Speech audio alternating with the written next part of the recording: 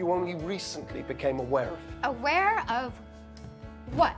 Norm has a family, Wanda. He has a family, and he can't reach them because you won't let him reach them. I don't know what you're talking about. Stop lying to me!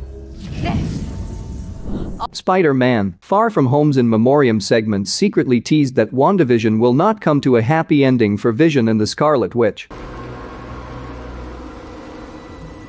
Marvel Studios has never made anything quite like WandaVision.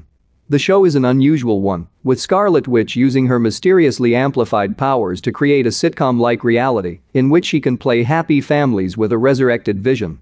The boundary between Wanda's Westview reality and the real MCU is feeling increasingly fragile, though, and it looks as though everything is going to fall apart.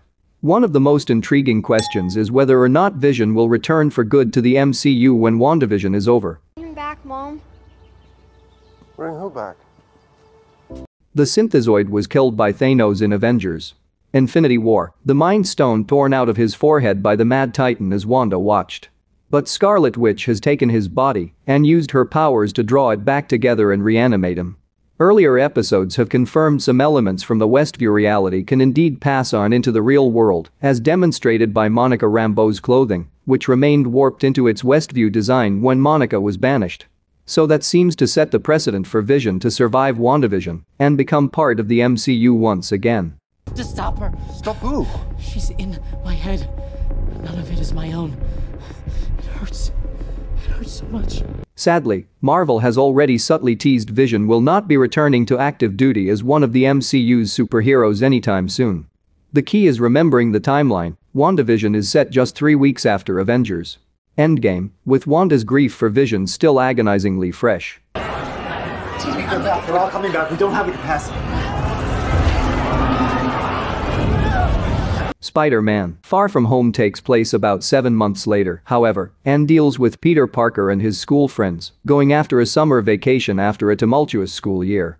It opens with an in memoriam video made by the students of Midtown High, dedicated to the Avengers who died in battle against Thanos, and they number Vision among the dead.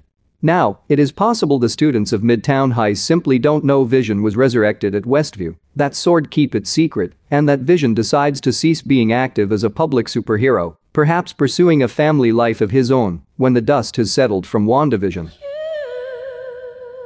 Gone, but not forgotten. Thanks to Kenneth Lim and Vihan Ramamurthy for their help with that touching video tribute.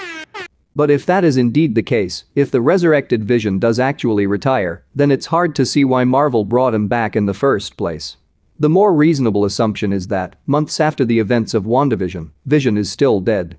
This means WandaVision will likely end in tragedy, as Scarlet Witch's false reality crumbles around her, and she loses Vision once again. What you're doing here, it's wrong. It is wrong. Coupled with her escalating power levels, the catastrophic losses she has suffered would serve well to set up for Doctor Strange in the Multiverse of Madness, where she's confirmed to return once again, perhaps meaning Wanda is the true cause of Doctor Strange 2's problems. Long lost bro get to squeeze his stinking sister to death or what? She recast Pietro?